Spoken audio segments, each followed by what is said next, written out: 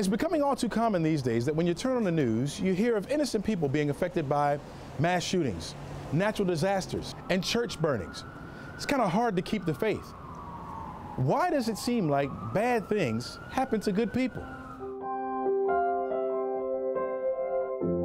It's a question we figured faith leaders would encounter the most. We wanted to know why. So we visited Peachtree Christian Church in Midtown, where Dr. Jarrod Longbons is the senior pastor. Frankly, that is a very American and modern question, but it's not actually a biblical question. In the Bible, you have the psalmist say, "The enemies of me are against me, my people are against me."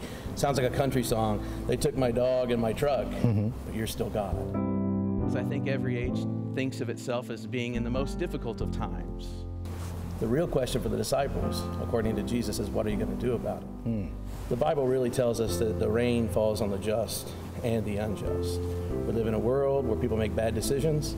We live in a world where things happen because we're finite creatures. Suffering happens to all people. The question is, how do we negotiate our relationship with suffering? We live in tough times. Do you face people coming to you saying, why did that happen to you? If God is a loving God, why would he allow children to die? Do people come and ask you about that? Right. And that's a more Christian question. The only answer, I think, though, for someone who's suffering a loss of anybody or pain of any type is the answer that we see in the book of Job.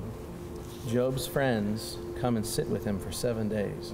And sometimes that's the most human thing we can do, is sit with people in their suffering with a hope in our hearts of new life to come.